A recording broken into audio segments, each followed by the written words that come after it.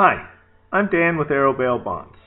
I get a fair amount of calls from people asking how to get their car back after it's been impounded by police.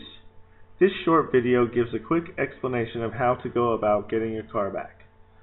A little background: in Virginia, arresting officers have the authority to impound a vehicle under certain circumstances. Among them are when someone is caught driving under the influence of drugs or alcohol, if the driver was driving a vehicle without a valid license, if the vehicle is presenting a hazard to the public, or if the vehicle was involved in a crime. So, with that behind us, say someone in your family gets arrested, the car was impounded, and you want to get it out. Usually when the defendant is released, they're given information as to where the vehicle is. But if that's not the case, and for whatever reason you don't know where to look, it's real simple. Always go back to the arresting agency.